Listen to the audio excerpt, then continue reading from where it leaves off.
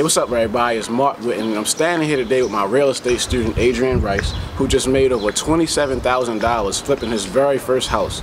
That's right, he made over $27,000 on his very first deal. So Adrian, why don't you go ahead and tell everybody a little bit about the deal you just did?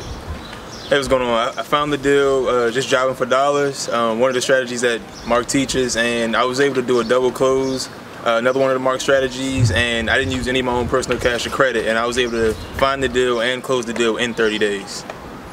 Alright, so listen, I highly recommend if you're out there and you're struggling and you're looking for another way out, or if you got a job like Adrian, because Adrian works, he's just looking for an additional stream of income. If you're looking to do any of that, I highly recommend that you get involved in real estate, alright? So again, it's Mark Whitten, Adrian Rice. See y'all later.